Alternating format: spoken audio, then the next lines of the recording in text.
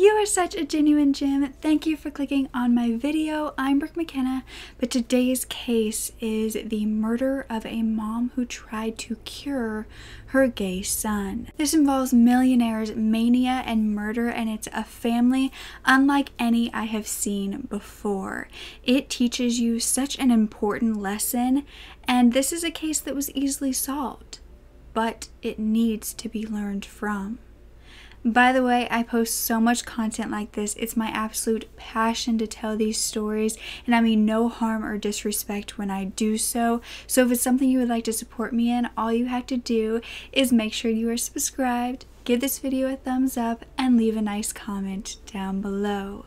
Now let's get back to the story. So it was 1972 in London, and the Baekeland family lived in a luxury apartment in Chelsea at 81 Cadogan Square, and this was 51-year-old Barbara Daly and her son, who was Antony, or he went by Tony, who was a 25-year-old at this point. They were wealthy and well known. However, most of the money did come from Tony's father, who was Brooks Baekeland, and at the time Brooks and Barbara were no longer together, but of course Barbara was still getting child support, or she had in the years prior. Tony was a little bit too old now, but she had in the years prior gotten that child support from him. So they were doing okay with money. They had quite a bit of their own ever since Tony was little, and even prior to that, the Baekeland family, this immediate family, was very controversial, and there were lots of stories told about them, and they kind of lived by the notion that bad publicity was still publicity. This is something I don't necessarily believe in, but many do, and so when they heard stories being told about them, when they knew that they weren't the most well respected, they didn't really mind as long as people were talking about them and still wanting to be around them. However, the biggest media frenzy that this family would be involved in would happen November 17th of that year. Now, Barbara had gone over to her friend that she had known in Spain named Missy, and Missy was now living in London where Barbara was, and so she decided to go to her home and have a dinner and kind of just catch up. And the whole time Barbara was talking about how much she loved her son Tony, how well he was doing, how respectful he was, and at 3:30 she left, saying that Tony was actually going to make dinner for her that night, so she needed to get back. And so Missy said goodbye. However, she would get a call from the police, and they would be asking when Barbara left her home that afternoon. And Missy was asking why they wanted to know all this information, and they couldn't say. However, the police officer would mess up big time when he would ask Missy how she knew the deceased. Barbara had been murdered that evening by stab wounds by a kitchen knife in her own home, and when the maid called the police and they arrived, they found a man standing there holding a knife who was calling Chinese takeaway. He was ordering food, and he was simply very calm, acting like nothing had happened. He was none other than Barbara's son, Tony, but he would easily confess to the crime. They didn't have to pry it out of him, even though they knew that there was enough evidence to prove he was the killer. They didn't have to pry it out of him. He simply said he did it. But the question here was why? Was he some natural born killer who was going to kill anyone? Or did he have a motive for his murder? Well, to explain further, we're going to have to go back in time to when the murder victim had been born. And Barbara Daly was born in Boston at West Roxbury to Nina and Frank, who were her parents. And she was said to have a pretty turbulent childhood. At 11 years old, her father Frank would actually commit suicide, or this is what was rumored. Now, he had apparently inhaled the exhaust from his car in the garage in order to kill himself with a carbon monoxide poisoning.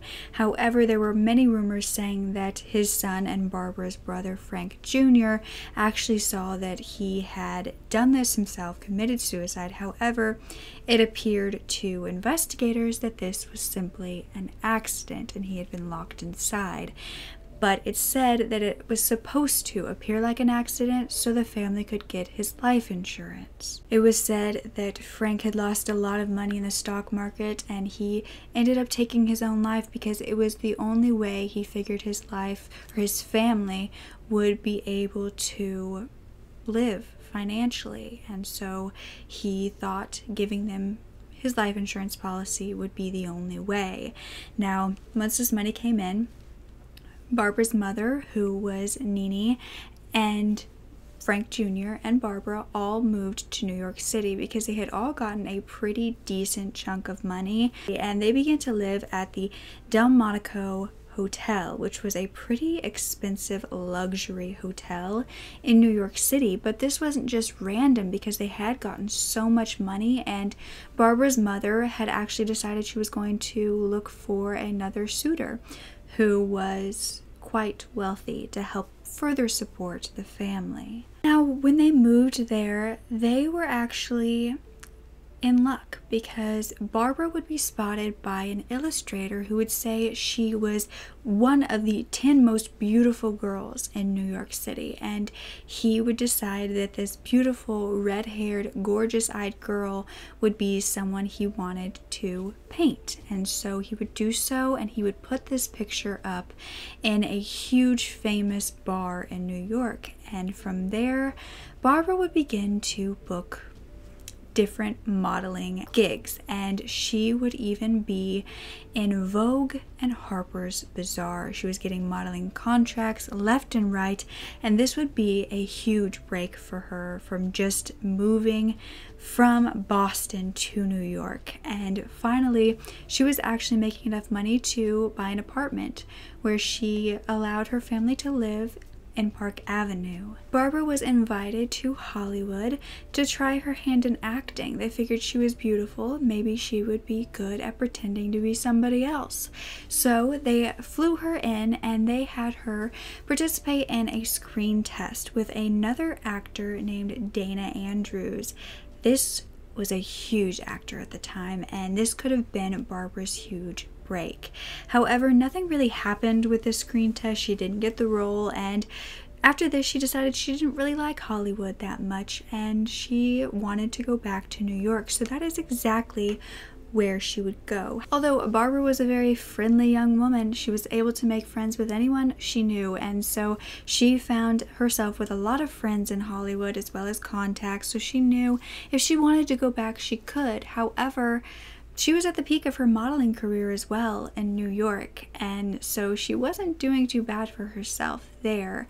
She was getting even more wealthy. She was partying with the celebrities. She had that just natural networking ability with her over-the-top personality, and it was said that her mother Nini had actually taught her how to basically flirt with the more wealthy, especially men, and kind of get them to fall for her.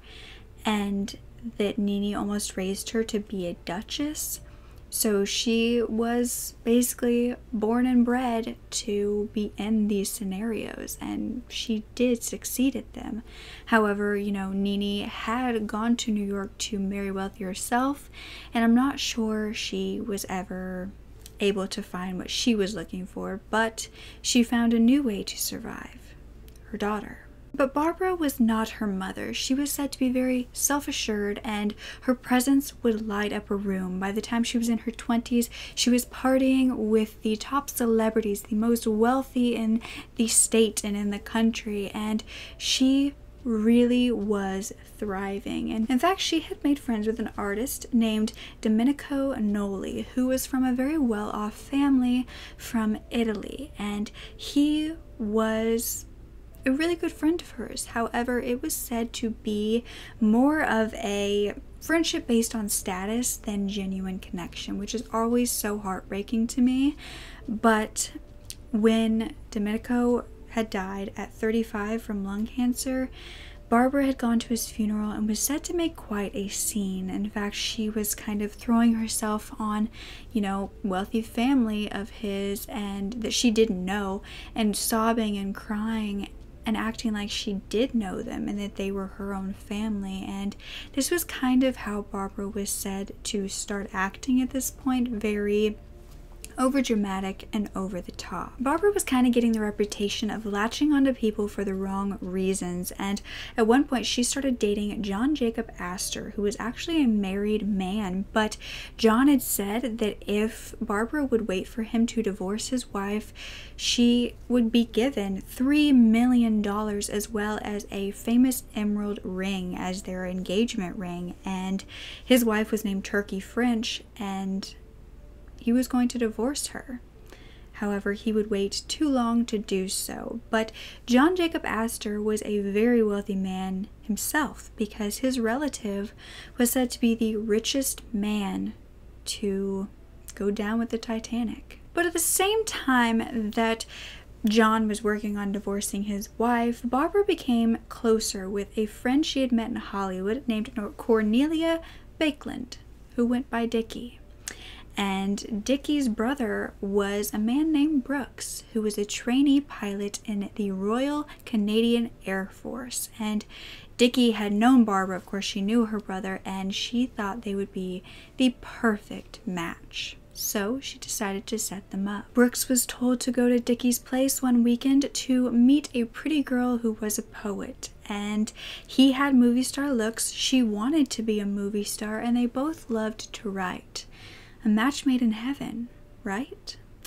Well, Brooks was the wealthy man that Barbara had been waiting for, and so she decided to drop her whole relationship with John Jacob Astor and go straight into this relationship with Brooks. Now, Brooks' family, the Baekeland family, were extremely wealthy. In fact, they would be the creators of plastic. Brooks' Belgian grandfather was the chemist that had created Bakelite, which is what he first called plastic. His name was Leo, and this was suddenly used for radios, records, artificial limbs, and everything that we now use plastic for today.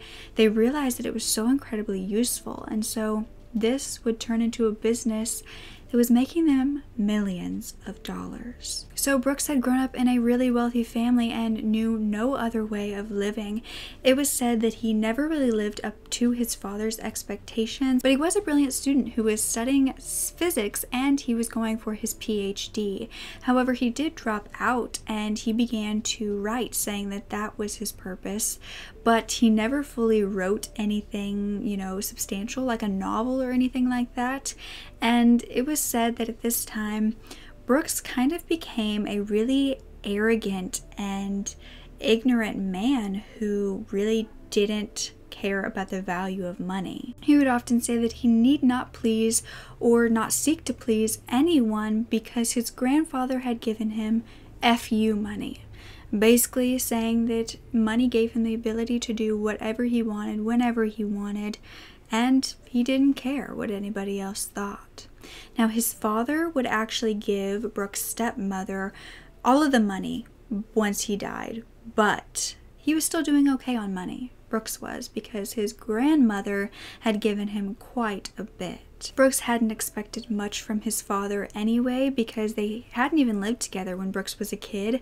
In fact, Brooks' father had actually lived in another small house with his dogs instead of living with his wife and children. And, you know, Barbara didn't care where Brooks' money was coming from, only that he had it.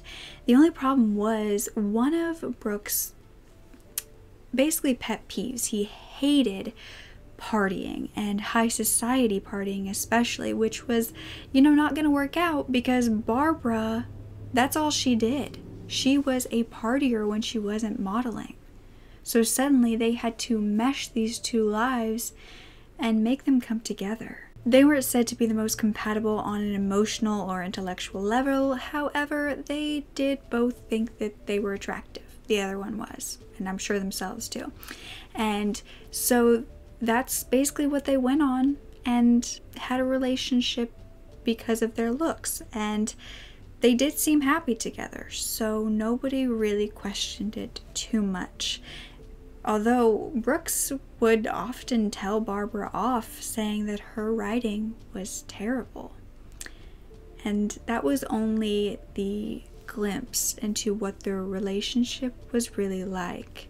which we'll get into in a little bit. But John Jacob Astor, who almost got Barbara, would no longer even talk about her, knowing that Barbara was not his. But Barbara was keeping a secret from Brooks, and this was about her own family. Now, I couldn't come across the exact date, however, at some point, Barbara's brother, who was Frank Jr., had been in Massachusetts with a wife and kids when he would get into a car crash and pass away. This was said to be from driving recklessly, and it was rumored that this was actually a suicide, just like how his father had died, you know, from a suicide in a car. And there were said to be links to him wanting to basically do what his father had done all those years prior.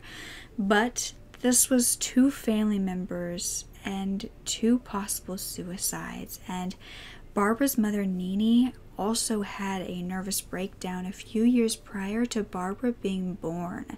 There was a lot of mental health issues in this family, and it would only get worse from here. Now, I know social media has caused mental breakdowns to seem like some just trendy thing to do and to have, and a title that catches people's eyes, but it's not simply a bad day or not wanting to go to work. It's actually a period of intense mental distress where you are unable to function in everyday life. I mean, you can have depressive symptoms, you can have hallucinations, mood swings, panic attacks, paranoia, flashbacks that are from PTSD. It can be horrific to go through, and Barbara was struggling as well with mental health issues, but she didn't want anybody to know, especially not her wealthy boyfriend. You see, at this time, Barbara was going to a psychiatrist named Foster Kinney, and it's unknown whether she didn't want the public to know and her high status to be revoked, or she didn't want her wealthy boyfriend to know her secrets, but this was all kept very, very private, and it's not known what exactly was discussed.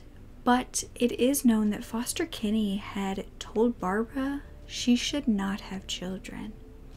Now, we will dive a little bit deeper into Barbara's dark psyche in a little bit because it does pertain to this story. However, right now we are going to talk more about Barbara and Brooks and their toxic relationship. They would get married in California, but this wasn't just for no reason. They didn't just rush this because they wanted to.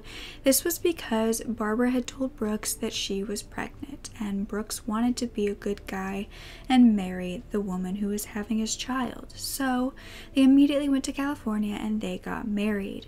On the marriage certificate, it said that Barbara was a poet, Brooks was a writer, and they would happily go home as husband and wife. However, then Brooks would find out that their marriage had been started on a lie, because Barbara wasn't pregnant at all. She just didn't want to lose Brooks. This is when their relationship was really starting to show that it was in trouble, and cracks in the facade of happiness and a relationship that was perfect, they really began to show.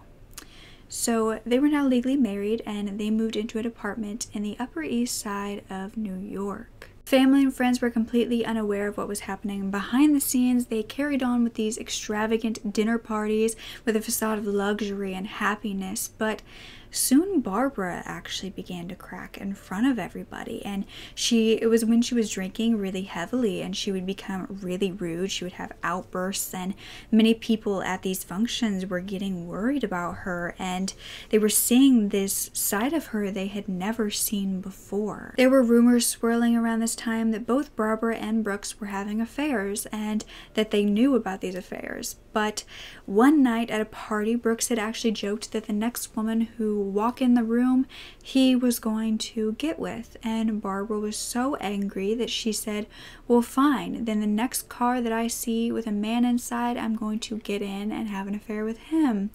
But she didn't just talk about this. She actually ran outside and got in a car with 4 strange men she didn't know. And she would come home a few hours later to Brooks, saying that she decided that that isn't what she wanted to do, so she told him to drop her back off. but it had been hours later. This tumultuous relationship would become even scarier when Barbara would find out she was pregnant. Now, Brooks, of course, didn't believe her at first because of her track record, but in August of 1946, they would have their first son, named Antony, who they called Tony.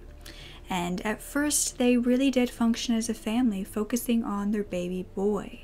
But this wouldn't last forever. Tony was said to be a charming young boy who loved nature. He would often go on playdates to the beach with a girl named Princess Yasmin Aga Khan, who had extremely famous parents at this time. And Tony's parents believed he was some sort of child prodigy, that he was so much better than all of the other kids. But the only problem was they couldn't say what exactly he was talented in.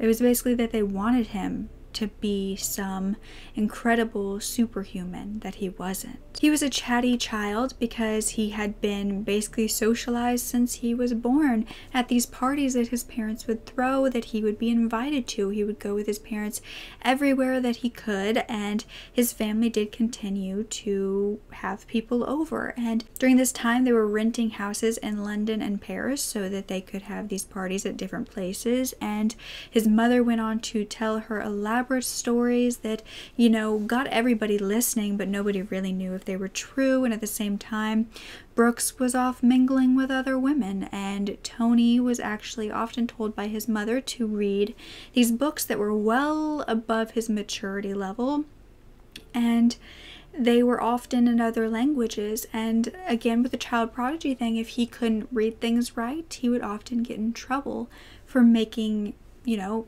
them embarrassed of what he couldn't do. When Tony was 14 years old, his father Brooks would actually begin an actual affair with an English diplomat's daughter who was 15 years younger than him, and he would say he actually wanted a divorce from Barbara. But Barbara wasn't having this. She wasn't going to let him get away so easily. So she decided to attempt to take her own life. And she survived this. However, after this, Brooks decided that he was going to go back with her to help her heal, and that's what he did. Brooks said Barbara was a wild animal, a flaming beautiful tigress, and that their fights were often horrendous, that one day they were at a hotel and she wanted to go to her favorite restaurant and he said no, and she actually wrestled him and he got her to the floor, put his foot on her chest, and that is when she bit into his calf, and it took 30 minutes for her to actually calm down. Now, Brooks would say that, faced with becoming a murderer for the sake of freedom, I gave up my girl, meaning his new young girlfriend. This wouldn't be the last time that Brooks would have an affair, though, and while the cheating continued, so did the suicide attempts. At this point, Tony was showing some very disturbing behavior, but it didn't make either of his parents panic. In fact, they thought he was quite brilliant. But some of these behaviors included pulling the wings off of flies to see if they could balance, as well as pulling the legs off of crabs on the beach. And when friends of the family would see him doing this, they would bring it up to them saying that's not normal. But Brooks and Barbara didn't see anything wrong with it. The families were really concerned, calling Tony sadistic, but his family just brushed it off, saying that that wasn't possible, that this actually made him interested in nature and smart for wanting to explore the bodies of these animals.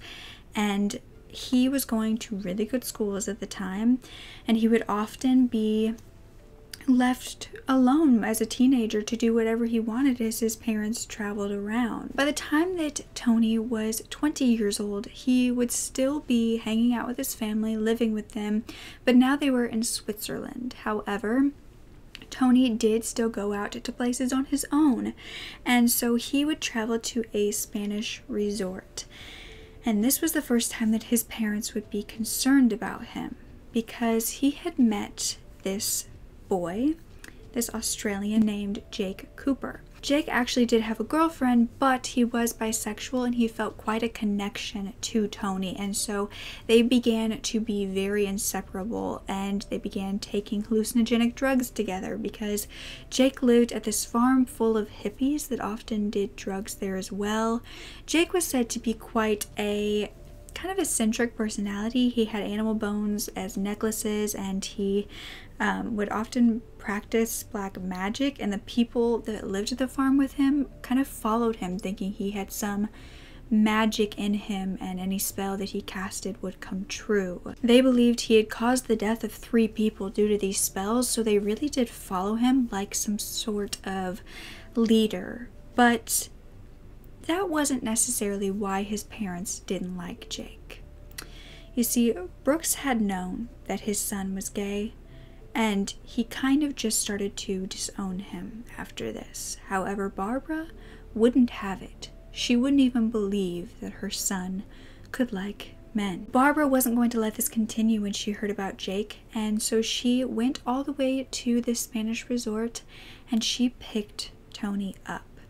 At this time, when they tried to go home, they realized that Tony didn't have a passport, and of course this was going to cause some trouble, but what would cause them even more trouble was the fact that Barbara would throw this fit that they couldn't leave and would really cause quite a scene, so much so that they would be arrested. They were both handcuffed together, and as they were drug away, Barbara said to Tony, "Here you are, darling, at last manacled to mummy." That same year, Brooks and Barbara would officially separate after Brooks was caught with a young girl named Sylvie. This was said to be Tony's girlfriend. You see, Barbara was excited because Tony had, after this whole, thing with Jake, he had started hanging out with a girl, a Spanish girl named Sylvie, and so she was inviting her over all of the time, really excited, thinking that they were going to get married. However, the only two getting physical were Sylvie and Brooks. Barbara would find this out in February of 1968, and she would take a whole bunch of pills, as she often did, to try to take her life. Unfortunately for her, this would no longer faze Brooks, and he would decide to leave her anyway. This was mainly because his new girlfriend Sylvie had seen this happening and that Brooks was going to go back to Barbara because of this, and she decided to try to take her own life as well to get his attention back. And this worked because Brooks would decide to treat her instead of Barbara and officially leave his wife. And after this, Brooks wanted nothing to do with Barbara or Tony. Brooks said that Barbara had mischief in her blood, and many of their friends said that Tony at this time would spiral even deeper into these strange behaviors, and that he was going to college and he was in a still life class where they did paintings, and they were supposed to be painting fruit. However, he would be painting humans with blood dripping down them. And his teacher was completely shocked and horrified at this, but Barbara took this painting and was proud of it and began to show her friends what her son had created as though it was this famous masterpiece. Her friends had also seen the way that Tony had been throwing rages, throwing items, especially trying to hurt Barbara, and also creating photos of Barbara decapitated with snakes around her neck. But none of this seemed to faze Barbara. He would also often leave notes in Sylvie and his father Brooks' flower pots outside of their own home saying, "Daddy, please Daddy, come back to Mummy. She's so unhappy." And he wrote this as kind of like a child, but he was in his 20s at this point. From my small knowledge of psychology, I do believe that Tony at this point in his life seemed to possibly have disruptive mood dysregulation disorder, or DMDD. And this can appear in children or adolescents where they have severe temper outbursts and can often have a persistent kind of anger to them or irritability in their personality or behaviors. These emotions are strange to the situations that they are in, People do get angry, but these are random times that they're getting angry, and they're much more severe than just a child's tantrum. These are rages that are much louder and longer and can't really be stopped until the child is done. They can be disruptive to themselves, objects, and others, and are very easily set off. It doesn't have to be a huge thing that can start this. It can basically be anything, and they have trouble with emotions as well as, social environments and interactions. And the cure for this is really said to be a mood stabilizer medication, as well as family therapy where they can work on emotional regulation in the homes, which basically means that these children cannot be stopped, and it will only get worse as they get older. And the family basically just has to find ways to deal with it with very little help. It's said that these children are likely to be pretty miserable, and of course the families will be too, having to deal with it. And it's unknown what really causes this other than the underactivity of the amygdala and the brain. However, it's said that DMDD is an umbrella term for those children with severe behavioral and mental issues that professionals don't want to yet label. And basically it means that it's the precursor of a sociopath, a psychopath, have schizophrenia, or be a narcissist, and many other different mental issues, mental illnesses. And the thing is, DMDD was kind of created in a way so that these children don't have to be looked at as evil. And like we talk about often on this channel, many people don't like to label children as evil, or believe that they can be killers, or believe that they can be monsters. And so, of course, they're not going to label one of them a monster if they don't believe that they can be. However, we know from this channel and the cases that we've seen that they can be. Now, of course, when Tony was a child, this wasn't even a known thing. DMDD didn't exist. In fact, it came about in the 1990s. But the thing is, and not everybody with DMDD, or even not everybody with schizophrenia or any of those other mental illnesses, are killers or monsters. This is unlike bipolar disorder, DMDD. It's a mood disorder, but it's unlike it because DMDD is a long-term anger and low mood. In bipolar, it's more of the good, good, good, good, good, good, bad, bad, bad, bad, bad, good, good, good, bad, bad, bad. It's the up and downs of the goods and bads. However, with DMDD, it's almost like you have a set bad. Sometimes you can get really bad, but then you go up to bad again, and then really bad. So there's not really this manic happiness or these really good highs in DMDD. You're just constantly at kind of a mute level of low. However, he would get no help for these issues that the friends of Barbara and Brooks were seeing, mainly because Barbara didn't see it, and Brooks didn't believe in psychiatry, and he thought it was immoral, and he just said his son was evil, and that was that. The only problem with her son was that he was attracted to men. At this point, Tony would move with Barbara to London by themselves because Brooks had married Sylvie and actually had a child with her. So they moved to London together, and at this time, Tony was getting even worse, threatening her, choking her, threatening her with knives. He would rage and throw things at her. But Barbara was still treating him as though they were best friends and that he wasn't trying to harm her, and he would begin to do drugs with her. They would, do these drugs while hanging out, and she would also hire female sex workers for him because she believed that that would change who he loved. They were quite toxic for one another. They had a kind of dependence on one another that is unlike anything a mother and son should have. And this is when the story would take an even darker turn, because Barbara was said to tell her sister-in-law, I could get Tony over his homosexuality if I just took him to bed. It's unknown if this really happened. Many of Barbara's friends said that she had told them this. However, she would often make up these elaborate stories in order to shock them or make them think she was some crazy, eccentric woman, and that most of the time they weren't true. Either way, just saying that is simply disturbing. And there were also pictures found hung in Barbara's bedroom of Tony, who was naked in the bathtub, and Tony had even been said to tell a friend he was effing his mother. and he didn't know what to do. At this point, Barbara had started a creative writing class, and she began to write a novel about a mother's sexual relationship with her son.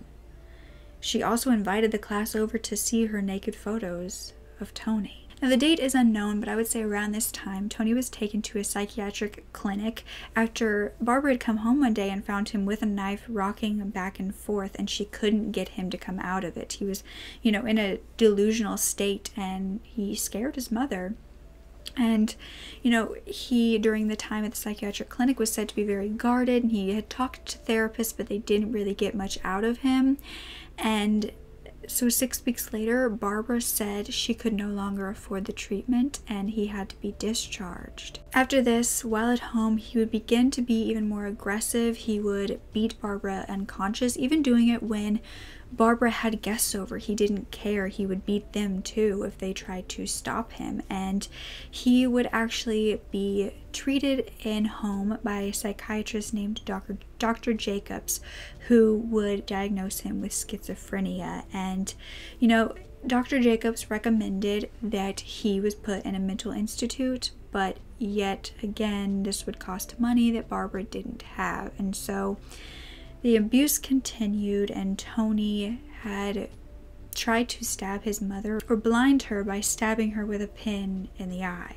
Now, it was the middle of 1972 in July, and Tony was 25 years old. He would be, living in the apartment with his mother still, and Barbara would come home a little bit later, and that is when she would come home, open the door, take her coat off, and be attacked.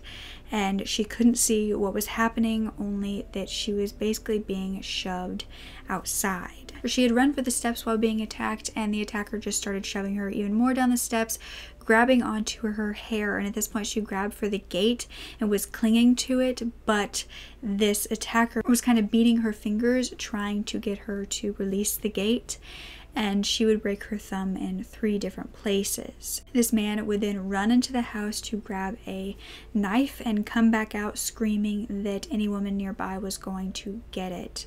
And Barbara couldn't get up. She was about 50 years old at this time. She couldn't really get up, but thankfully her friend came to her rescue.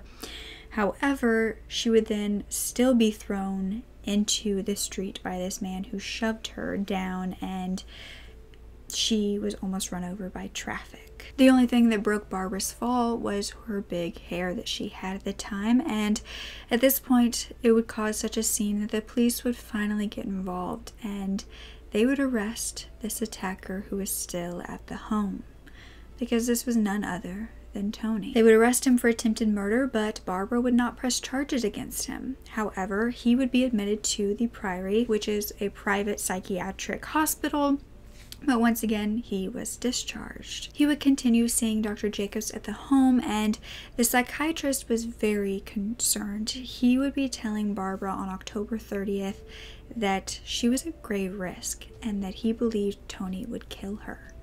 And Barbara didn't believe him at all, so Dr. Jacobs took it into his own hands, called the police department and said, "Look, something bad is going to happen at that apartment. You need to have an officer there." And they said, "Well, we can't do that. No crime has been committed. There's no sign of a crime that's going to be committed.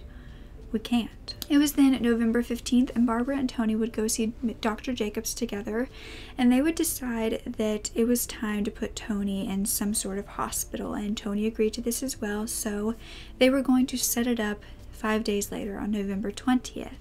They were going to get him a bed. It would take some time, but he would be admitted November 20th. And the day after this appointment, they went on with their lives. Barbara went to see a friend for lunch, where this friend would tell Barbara to be careful of her son, and she said that Tony would never harm her. She'd also written a letter to a friend saying that, Tony was getting better, but it was still heavy, which no one really knows exactly what that means. The very next day would be when Barbara was found dead, and Tony was in her apartment holding the knife. And Tony would be imprisoned at the Brixton prison, and that is when we would find out exactly what happened that evening. And this is Tony's side of the story, so we don't know if this is exactly true, but he would write this in a letter to his grandmother, Nini. He would say that when Barbara came home that evening, he had told her that a friend was coming over for dinner as well, and she was very angry because she didn't want anyone else at the home. And he had said that he had invited this friend because he had gotten a strange phone call from them saying that they fell down an elevator shaft. So he invited them over for dinner. It was not confirmed if this was true or not, or if this was a delusion that Tony was having, but he said after this, after they were fighting, him and Barbara, she ran to get a piece of paper and was writing something, and this made him angry, so he hit her, and then he started chasing her to the kitchen, where he said that his mind was slightly wacky and that he was under the influence of his mother and that she was controlling his mind. And that's when he said he picked up the knife and without hesitation he stabbed her right in the heart. He said he still adored his mother, and yet there were past memories flooding his mind, and he felt a sort of relief she was gone and that there was a weight off of his shoulders. Tony would undergo intense psychiatric treatment at this hospital with high security, but the psychiatrist said he appeared to be normally anxious and depressed, that he was confused about what happened the night of the murder, and that he sometimes didn't even know what happened, and he would often ask visitors how his mother was. He would be put on trial and found guilty of manslaughter and put into the Broadmoor Hospital. Now, the staff there were very concerned about him, saying that his behavior wasn't really changing. He was very unstable. However, he was very good at making people from the outside world believe that he was completely okay and that he shouldn't be in this hospital. He would write to them and get them to think that he was in prison for something he didn't do. He was in a right state of mind and he didn't do any of this. Brooks' father was the only person who didn't believe this and said he was an enormous failure of intelligence and that he was unstable. However, Tony's grandmother, Nini, completely believed all of these letters and wanted to get him out. She believed that even though he had possibly murdered her daughter, that she could love the rage out of him. And as we all know, that's not true. 8 years later, Tony would be released due to the powerful friends of the family that Nini had, and he would fly to New York to live with her. Brooks had tried to stop this, but 87-year-old Nini fought even harder and wanted him in her home. But Tony, who was 33 at this time, as soon as he got there, he was showing signs of being extremely aggressive. And he was aggravated, he was screaming, he was cussing, he was throwing things, and he was actually so bad he was scaring Nini's maids who would quit at this time. Tony didn't sleep, and instead he built a shrine of his mother while he mumbled over her ashes, and 6 days after being there, his grandmother Nini would be found badly injured. She had 8 stab wounds. Thankfully, they hit bone, every single one of them, so she wasn't badly injured as much as they thought she would be, and she also had several broken bones, and for an 87-year-old, of course, I'm sure this was going to be a long time to heal, but she did survive. Tony would then again be arrested and charged with attempted murder, and he would be sentenced to Rikers Island prison, where he would then say that the reason that he had killed his mother and tried to kill his grandmother was because they were both nagging him, trying to tell him what to do. That he killed his mother because she wouldn't leave him alone, and also that his mother was much easier to kill than Nini, who he continued to stab and who just wouldn't die. It was said that Tony had tried to make a call to England and his grandmother said no, so he began to attack her. Tony had even complained to officers who got to the scene that his grandmother wouldn't die. It was also said that Tony confessed to wanting to have sex with his grandmother. Now, the day of the trial of the attempted murder of Nini, it was March 20th, 1981 at 3:30 p.m. and they went to get Tony from his cell, only to find him with a plastic bag over his head. He had taken his own life. This was quite ironic considering that his great-grandfather had created that very plastic years prior. Now, The story was actually turned into a 2007 film called Savage Grace, starring Julianne Moore. I didn't watch it because it's said not to be very accurate as far as a actual description of this case. It's just kind of a fictional story about it, but it is out there if you want to watch it. Now, you all know exactly how I feel about people struggling with mental illness being released and discharged before it is safe for them and for others. I often think that it comes down to money or insurance and them not having enough money to keep them inside, which is horrific that they can't continue to get that help, or it's family members who are not immediate, or even immediate family members who don't want to believe the family members who are saying that they are that bad. I mean, I think it's heartbreaking that Brooks had tried to warn Nini that he was that bad, he was unstable, and she continued to think love would fix him. This does happen quite a lot for non-family members and family members who don't see how bad they really are, and it's heartbreaking for those who see it and are begging them to believe them. Staff said that Tony was unstable, but they couldn't do anything to stop him from going home. I think this whole family had some serious mental health issues that went untreated for so long, and the whole family was spiraling into horrific things. And you know, I do believe that it was genetic for Tony, his mental issues, and I think that his mother's behavior and the possible incest on top of that, you know, it didn't create this. I don't believe, but it did make it worse. And, you know, I always like to say, you can go through a very traumatic past, but you choose what you do from that. However, I think when you couple that with mental illness, it's a little bit different because, you know, you don't have all of the capabilities of dealing with it as someone who has a completely healthy mind. But let me know what you think about this case. I know it's a little bit different than the cases that I always do, but I don't know, I thought you would be interested in hearing about the whole thing. And you know, I'm not here siding with Barbara, I'm not here siding with Tony. I think this whole family was quite messed up and is one of the most shocking families I've ever heard about. I think the most heartbreaking part in this case is that his family did not accept him for who he was as far as who he loved, and I hope you were staying healthy and happy, and don't ever forget to speak up. Your voice is powerful enough, and I love you to absolute pieces. Okay, bye!